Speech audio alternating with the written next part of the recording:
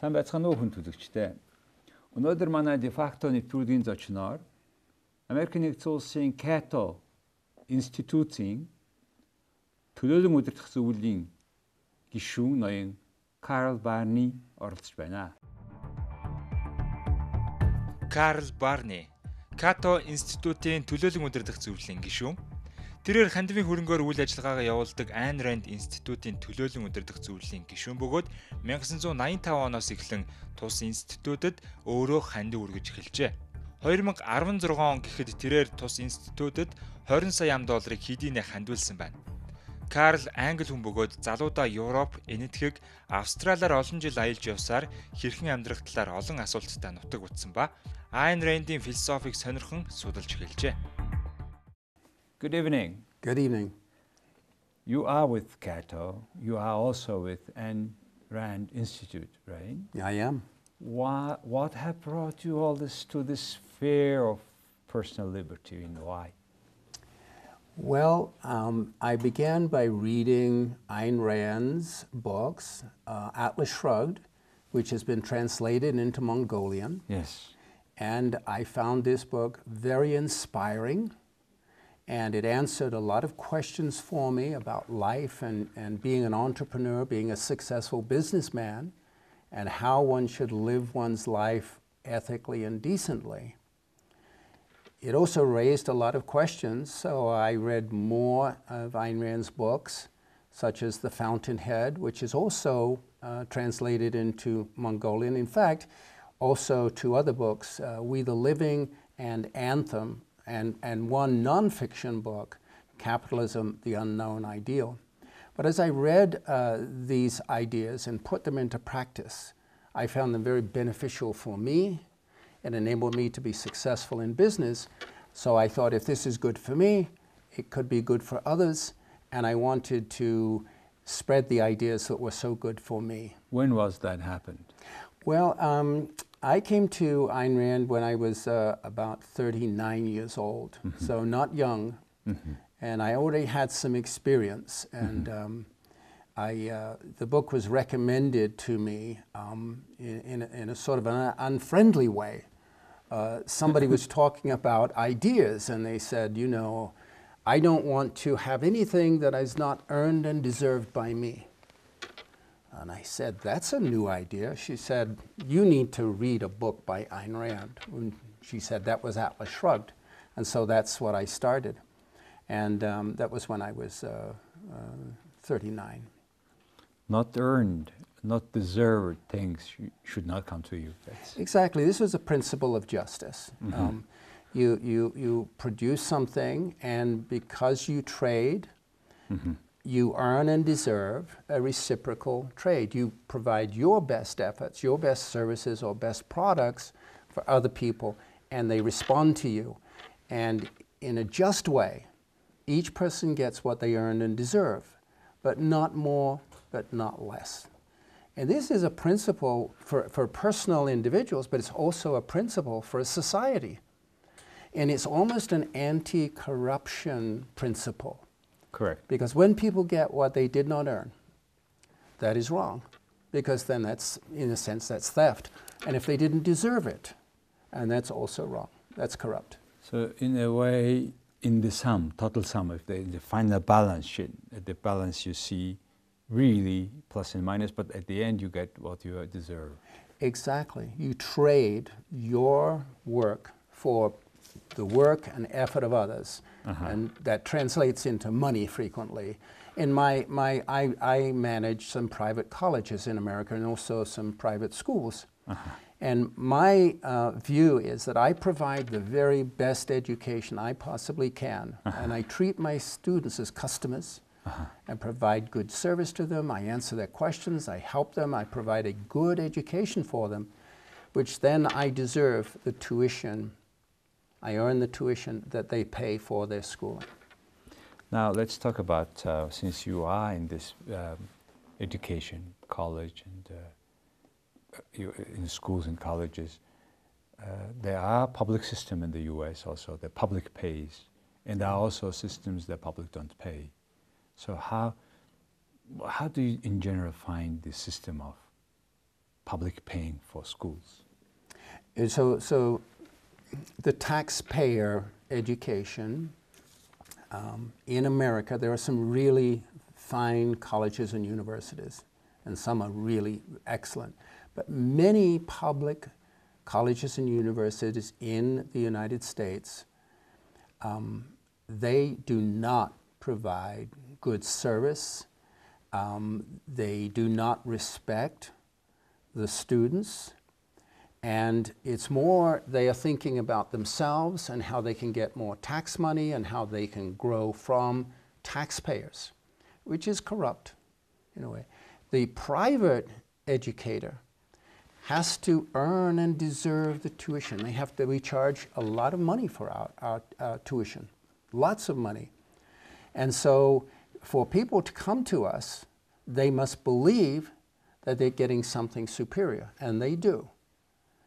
We provide a better education within our sphere of education, our sector of education, than government schools. I call them government schools because they are. They're supported by state and federal governments. Mm-hmm.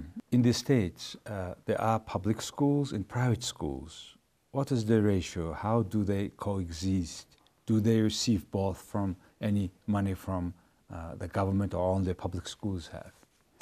In higher education, in colleges and universities, the private education is in two realms. The major non-profit but private colleges, such as Stanford University and Harvard University and Yale University, these are not owned by the government. They are private but non-profit. And then there are universities which are private for-profit. Mm-hmm.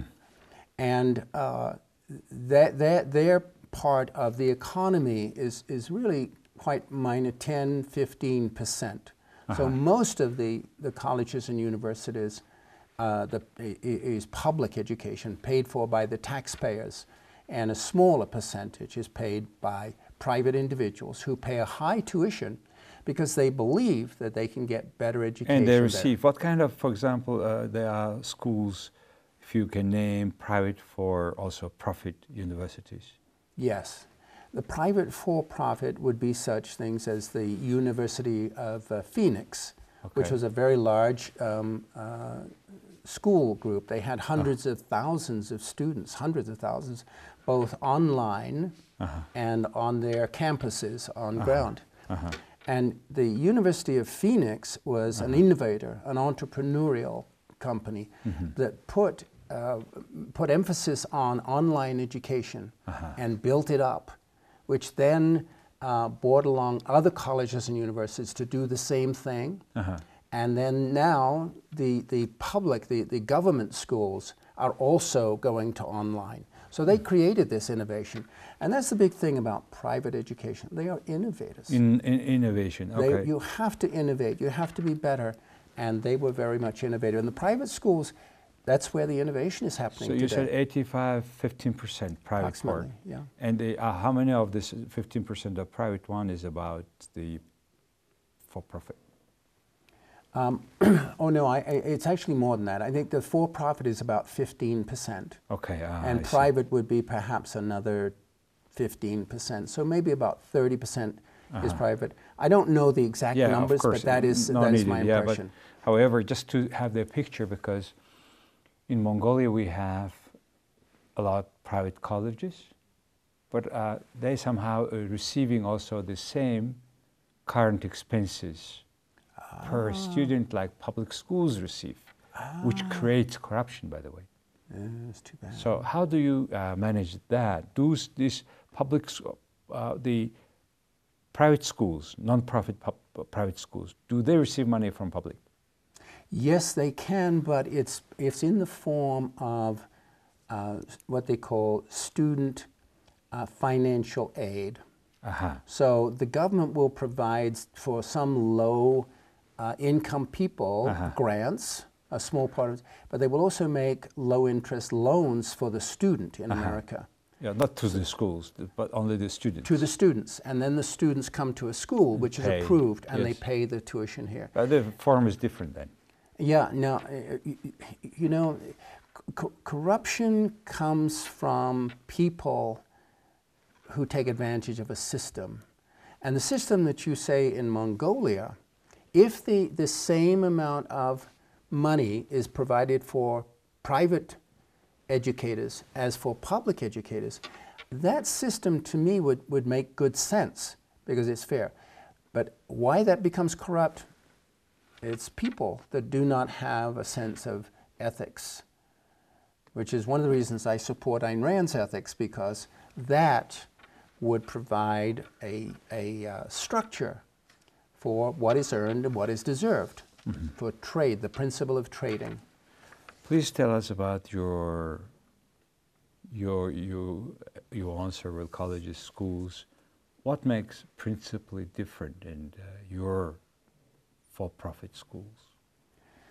And you have also online education. Yes, well, I have 18 on-ground campuses and an online university, Independence University. And the thing that makes it different is that we know we have to satisfy the student. Our focus is on providing the education for the student that will totally benefit them, not politically motivated. We do not teach any courses like environmentalism or racism or gender studies. We do not do any of those things. All of the courses that we teach are courses that will benefit them when they go to work. Like? We teach all of the, in our healthcare program, we teach healthcare. We teach nurses, for instance, and respiratory therapists. And what is on the curriculum is all of the things that they will actually do in the hospital when they go to work. We also provide some general education, English and mathematics and government. But even there, we focus on those general education subjects which will help them in their work and in their life, not politically motivated. So that means, since your graduatees have a tailor-made or demand-based education, they can find easily jobs. Better. That is the idea. Exactly. Exactly. In fact, in my colleges, we have what we call a career services department. When you graduate, yes, you come to the career services. Yes. And then we teach you how to dress and put on a nice bow tie and a suit, you see. Yes. And so that when you go to an interview, yes, what kind of questions to expect, yes, and how to answer them. So we teach them to interview, we teach them to write a resume, and so they can then go and get a job, a better job, making more money. And that is what we believe. It's not just to graduate the student, but to get them gainfully employed also. And we measure this. So if you compare with other colleges, what would be the rate of employment, finding jobs immediately after graduation?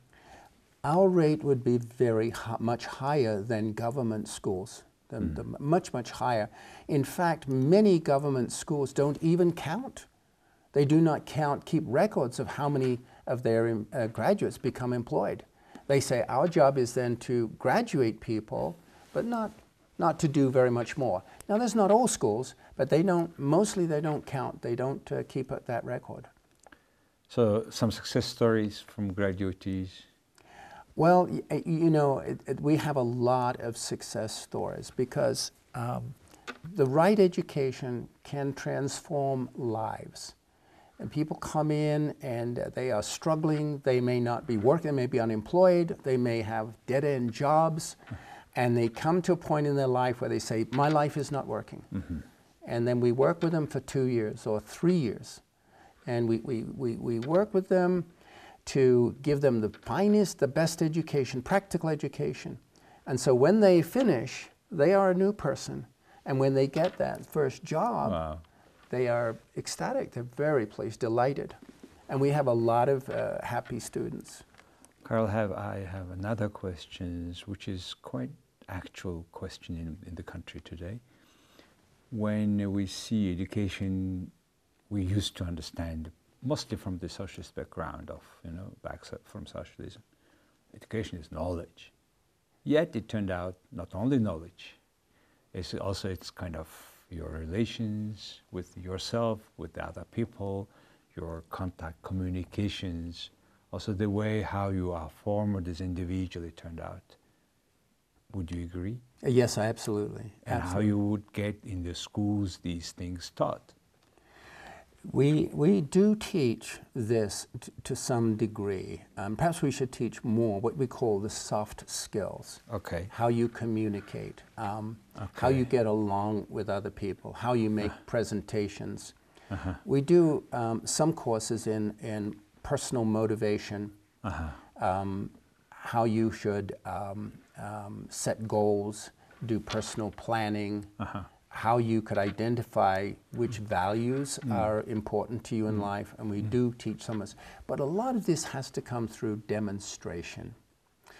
One of the values I have in my college is respect.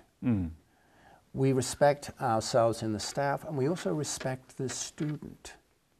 And we demonstrate this respect. We demonstrate answering questions. We demonstrate helping and generosity. And this then comes across to the student better than teaching from a textbook these things. So we demonstrate that. Well, that, you see, in our schools, per teacher around almost 40 students in the middle schools. Yeah. Which is a lot. It is. What you have seen, average amount of students, pupils in a classroom, so that the teacher works optimally, based on what we have just now talked. Well, this is a tricky question, okay. It depends upon the subject. Sometimes the student-teacher ratio has to be very small, 1 teacher to 10 students.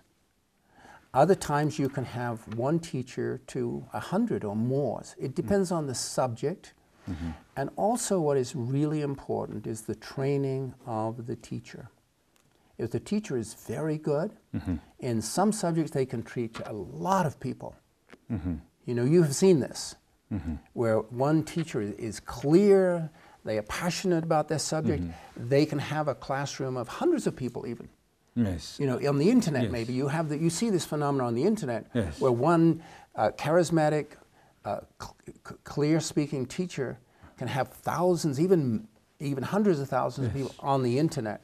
So it varies, but when in early childhood education, this becomes more critical. And when you have children who maybe are 2 years old or 3 years old or 4 years old, there I think you need to keep the student-teacher ratio down to 10 or 15 or 20. That's where you need to have more engagement on an individual basis. How to get these people communicating, respecting each other, the students? Well, in my organizations, it is so because this is a personal value for myself, and I inculcate this through my staff. It has to come from the leadership, from the top people who adopt these values and then express them, and they demonstrate them with their staff, and they respect their staff. And then the staff and teachers who are being respected, they then pass this along through their colleagues and to their students. Okay, last question is about Като Institute. What is this about? And well, I'm involved with the Като Institute. I support them financially, and I'm on the board of directors of the Като Institute. I think the Като Institute is doing really excellent work. They are not political in as much as they do not support either party. And if they have criticisms, they criticize both parties on things. They are non-partisan. They won't support either party. They're completely free and independent of any government funding at all. They won't take any money from government. And they have a series of principles. And they believe in limited government. And they believe that people should be allowed to freely live their lives, freely start businesses without government intrusion, without government restrictions. They don't believe in government restrictions. They believe in letting people free. I have met several people from the Като Institute. have seen reading, and they were, sometimes they were delivering very good CDs before all this high-speed came. And it's very impressive works. Yes. How do they measure their impact on the way that people think society behaves? Well, that's difficult, but they do have a lot of feedback from news articles. How many times people cite their books or articles. Sometimes their work is translated into legislation. Somebody writes a paper or a book, and then they find that a law is being passed, which encompasses their ideas. So there is some tangible. A lot of it is very long term and not so easily measured. But the Като Institute is measured and is one of the strongest, most successful libertarian free market think tanks in the world. In the world. In the world, yeah. In terms of beyond the U.S., the idea of libertarian ideas, how does it go? How do you find that situation? Well, it gets better and it gets worse. Okay. You know, just like in Mongolia, it looks good, promising, and then not so promising. But I think there are so many good people today. The good work that you are doing. Many more of these think tanks. They didn't exist 40 years ago. Now there's think tanks all over the world. I cannot imagine if I was here 20 years ago. Yes, things would be different. Things 20 years from now will be much different because of the good work of people such as you. And I'm also very encouraged because Ayn Rand is now all over the world. I'm traveling with Yaron Brook, your former interviewee, and wherever we go, Mongolia, Ayn Rand is known, and her books are being translated and her books are becoming discussed. And this is very encouraging because Ayn Rand's novels, they create the spirit, the inspiration for people to say, this is interesting. It depicts the world in colorful terms, which you can't get from a textbook, a nonfiction book. Now, she also has many nonfiction books, but she provides the vision, the inspiration, and so that's why I think her novels are so important, being translated into Mongolian and many dozens of other languages around the world. And I think this is a very hopeful sign too. You have seen so far a part of Mongolia. Have you any noticeably something that you would wonder, why is it go like this, or particular things that you would think, well, we should improve this and that? Not particularly. I am so pleased to be in Mongolia. I've been here for one day. I have no idea that there was such spirit here, that people such as you and others who are passionate about ideas and making Mongolia a better country. I'm very optimistic for Mongolia because I think it's small enough that you and some others can embrace it and make a significant difference. Perhaps you will become the first free market country in the world. And wouldn't that be wonderful? In which sense? Well, you would have a world, a laboratory, if you like, a country that adopts the free market economy, the free market principles, the politics, and that you have created a free society, and that the work that you're doing becomes reality in Mongolia. Now, wouldn't that be a dream? That would be fantastic, and I believe that now we are just before the final battle to win, which is corruption. And hopefully we'll win. And but I may say, you know, it's not sufficient to fight corruption. One must also, in my view, promote the positive views, the positive ideas, and you have to talk about and criticize what is wrong. But for the most part, and this is Ayn Rand's view, you need to promote and talk about the positive ideas, true ideas, and get that proper philosophy out into the community while also criticizing the bad things that are happening. Well, that's good philosophy. but also this idea, philosophy, I take it seriously and in a good way, also because we are too optimistic. The whole society is, we are praying everything, giving all prices, of the huge, of the sizes planet. So still, we need to develop this critical thinking and forget completely our centrally planned economic thinking. Oh yeah, absolutely. Which is kind of promoting this state violence on you and on the way you live, on the way you choose. Yes. Well, in that sense, I would like to thank you, Karl, coming to Mongolia, sharing your thoughts with broader audience, and coming on my program, which will be seen in many, bilingual people. So I think it is a contribution towards making that the dream you are describing comes true. Well, thank you. Thank you very much. Appreciate it. За хүн түзэгчтэй өнөөдөр манай дефактоны түүхийн зочноор Америкийн нэгдсэн улсын Като институт гэж байдаг. Тэрний ТУЗ-ын дарга ноён Карл Барни оролцлоо. Их баярлалаа.